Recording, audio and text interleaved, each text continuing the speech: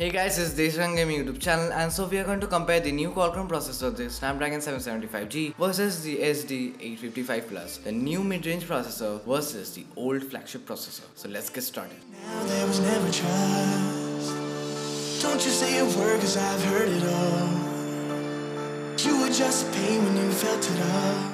Please note that all of the said information are not 100% correct and accurate as these processors are still not public yet, and the following has been told on the leaks and rumors, but these are the performance that we can expect. The Qualcomm Snapdragon 775G is a chipset that will be manufactured either in a 6 or 7nm process, as the official details are not yet out. The graphics used in the 775G is not officially declared yet. The Snapdragon 855 Plus is a 7nm chipset that comprises of 4 Kryo 485 silver high-frequency cores operating at 1.8 GHz, along with 3 high-performance Kryo 485 Gold operating at 2.42 GHz and another high-performance Kryo 485 Gold operating at 2.84 GHz. Its highest clock speed is up to 2.96 GHz, and the Snapdragon 855 integrates with the Adreno 640 GPU operating at 600 MHz. So now let's talk about the performance of the Snapdragon 775G first. In its CPU performance, it scores 70.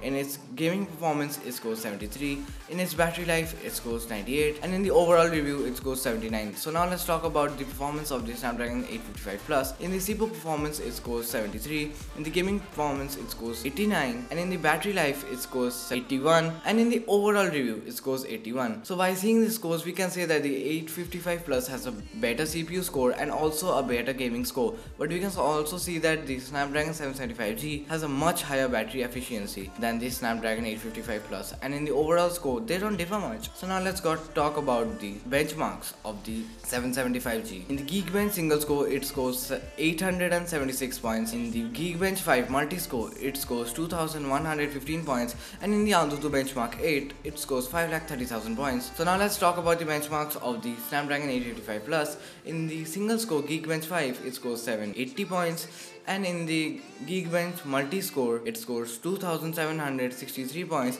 and in the ANTUTU benchmark 8, it scores 4,70,712 points. So by seeing the Geekbench scores, we can conclude that although the Snapdragon 775G has a higher single score, but the Snapdragon 855 overtakes by 600 points. But on the overall ANTUTU score, the Snapdragon 775G defeats the Snapdragon 855. So thereby we can conclude that the 775G is the winner, although its multi-score is not that high, but its battery efficiency and overall performance is impressive in the mid-range section of processors.